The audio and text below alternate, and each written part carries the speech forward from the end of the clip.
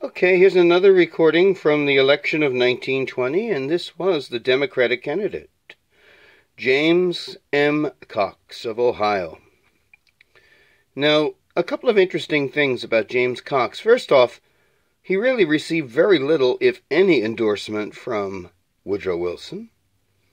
He also had on his shoulders all the problems of the Wilson administration, the League of Nations, the operations of the war, basically also the fact that nobody was really totally sure who was running the country at the time because of Woodrow Wilson's broken nature. Everyone knew that basically his surrogate president had become his wife. And as his Mrs. Wilson would basically delegate what the president saw and what the president did not. So all of this was going on. There was a lot of anger about the war. There was a lot of anger about the high and mighty nature of Wilson. And so Cox, with his running mate, Franklin D. Roosevelt, basically had to hurdle this mess. And it was a difficult, if not impossible, thing to do. So here he is, making his speech, supporting all that Wilson did, whether he wanted to or not, and basically going and fighting with the sword, defending the actions of the Democratic administration under Woodrow Wilson. One interesting thing about this is James Cox lived a short distance from Warren G. Harding, who was the Republican candidate. They sound very much alike. They have the same kind of accent. And if you really weren't aware, you'd think you were listening to the other. It's kind of fascinating. When you listen to Harding, notice the regional similarities in their accents. So without further ado, The World War by James N. Cox, candidate for president, 1920.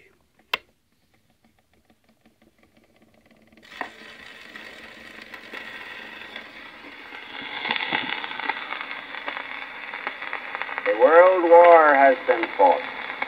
Historic, unprecedented. For many, many months, civilization hung in the balance. In the despair of dark hours, it seemed as though a world dictator was inevitable, and that henceforth men and women who had lived in freedom would stand at attention in the face of the drawn sword of military autocracy.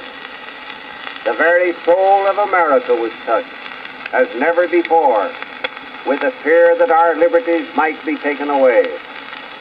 What America did needs no reiteration here. It is known of all men. History will acclaim it. Poets will find it an inspiration throughout the ages. And yet, there is not a line in the Republican platform that breathes an emotion of pride or recites our national achievements. In fact, if a man from Mars were to depend upon the Republican platform or its spoken interpretation by the candidate of that party as his first means of information, he would not find a syllable telling him that the war had been won and that America had saved the world. How ungenerous, how ungracious all of this is.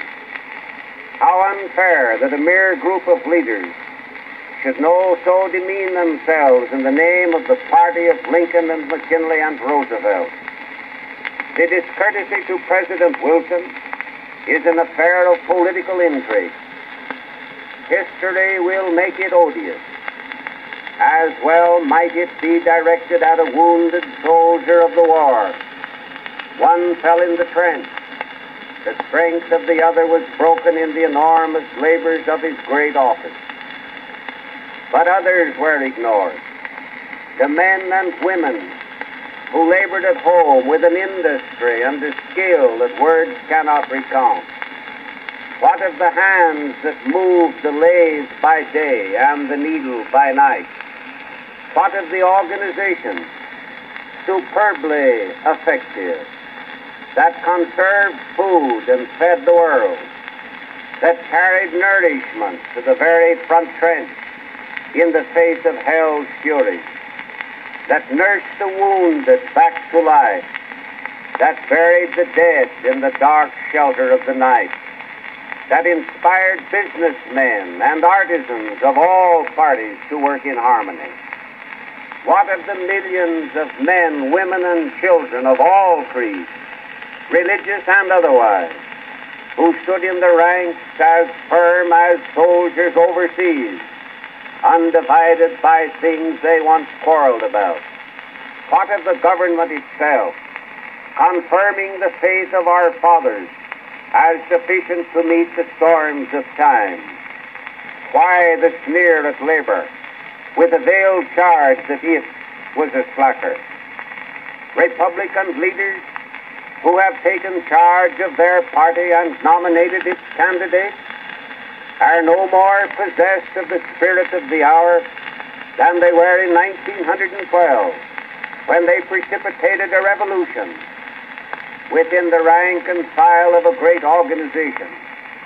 If further proof were needed, the action of the present Congress supplies it. Not a constructive law can be cited. Money and time were wasted in seeking to make a military triumph an odious chapter in history. Yet it is significant that after 2 years of fruitful inquiry, there was nothing revealed in that vast enterprise, carrying billions of dollars in expense, upon which they could base even a whisper of dishonesty.